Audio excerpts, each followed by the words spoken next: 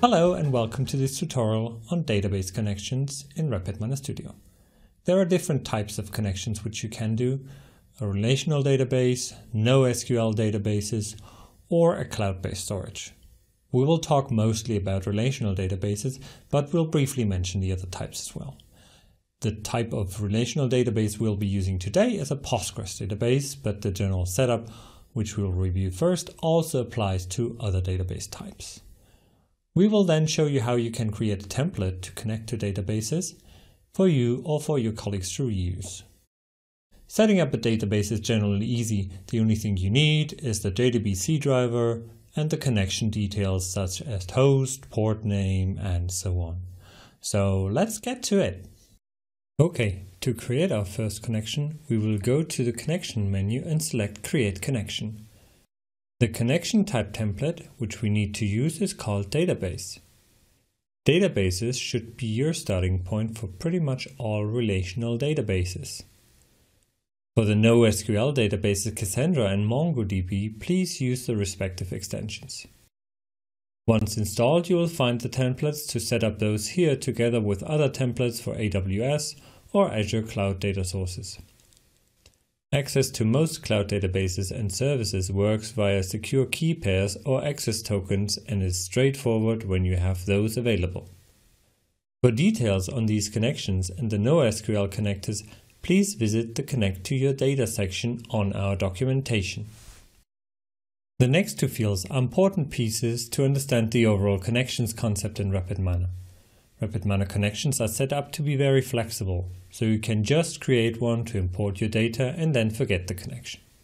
You can create a connection and embed it in a process to review data each time the process is executed locally. You can of course also do this for processes executed or running on RapidMiner server.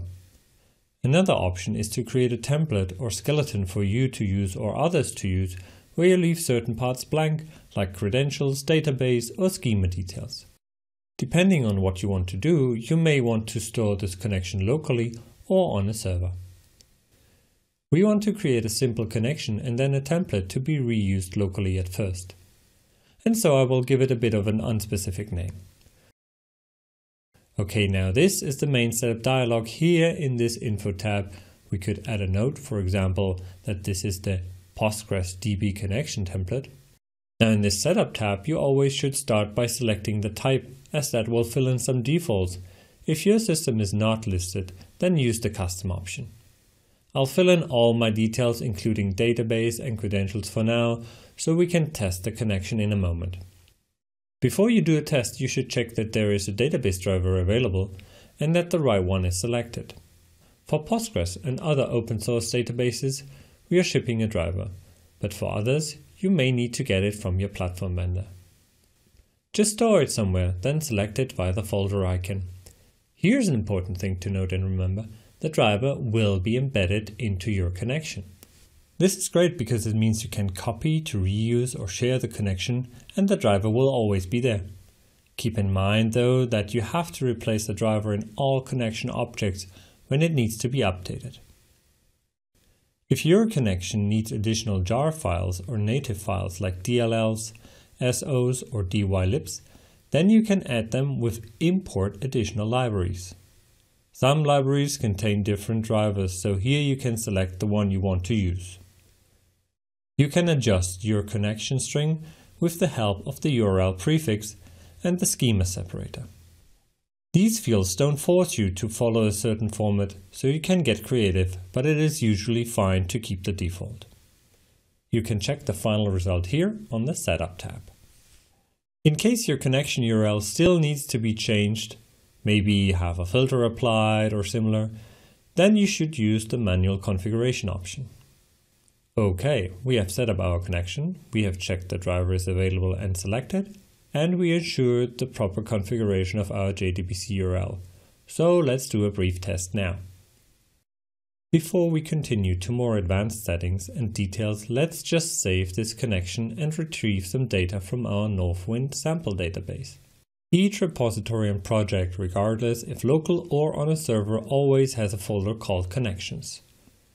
From this connection folder, we can simply pull the data into the process panel. To choose what we want to extract, we will use the read database operator, which we can find in the operators panel under data access in the subfolder database. To set up the actual query, we can move to the parameters panel. Next, we have the option to choose between retrieving an entire table by selecting the table name.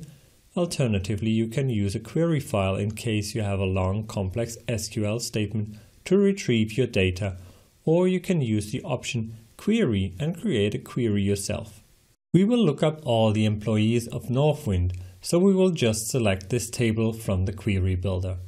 After we click on the Run Process button, we get our data displayed. Now that was easy, wasn't it? Alright, now let's come back to the topic of more advanced settings on connections and how to use them as template. We can select to edit the connection right here with the right mouse button. When you're connecting to a database, there are numerous other settings you may want to or need to configure specific to your application and scenario. These settings like connection keep alive, timeout, or the batch size can be configured here via the additional properties. The drop-down list will probably look different for you as the content is controlled by the driver you have selected. Now, after announcing it twice, we will now look into the option of using the connection as a template. For that, let's remove the username, password and database. Now we select to inject them as parameters. Take note of the macro key here, which shows up as I select the ones I want to use. A macro in RapidMiner is a variable which we can set or which can be extracted during a process execution. Since macros are not protected, we may want to use a more tailored name, which we can do by adding a prefix to our macro keys. You can do that here in the Sources tab. And as we switch back to our injected parameters, this is now set. Okay, now we have a database connection template with everything configured. As expected, with these blank, our test fails.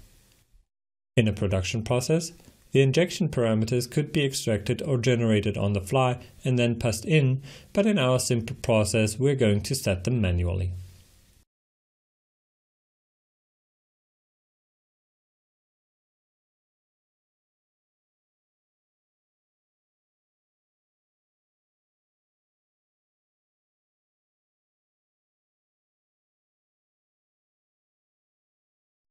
Make sure to get the wording right with the prefix and all.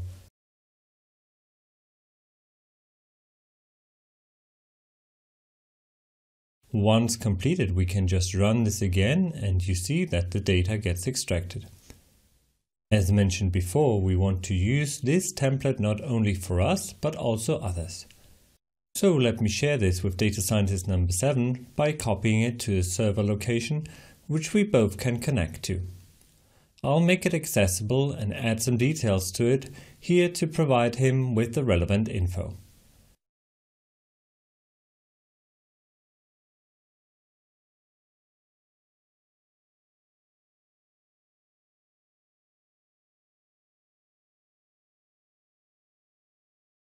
Now this is one way to have a flexible input to your connections.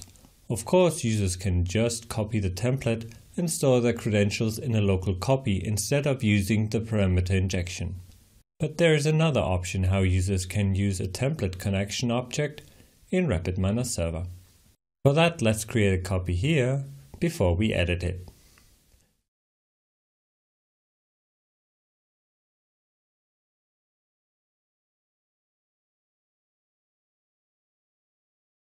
As you go to the Sources tab, you can now see that we have the server available as an additional source to define parameters. And so let's configure that here for all and update the info.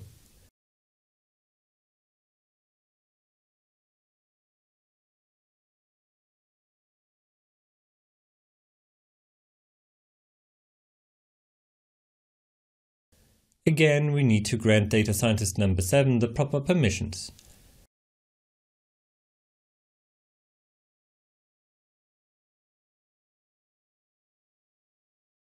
Now we're switching roles and we're not the database admin anymore, but we're data scientist number 7 using his access to the RapidMiner server. Under the respective menu entry, we can find our copy, and it already indicates that we need to add some details. As I go through and add the details, you can see that the message says that these are safely stored and encrypted. In fact, multiple users can use this very same connection object, but each with his or her specific values, which then get stored and encrypted. Alright, and now once more let's test the connection and see if data scientist number 7 has actually been entering the right details. And being a unicorn, he obviously did. We hope you have enjoyed this tutorial and thank you very much for watching.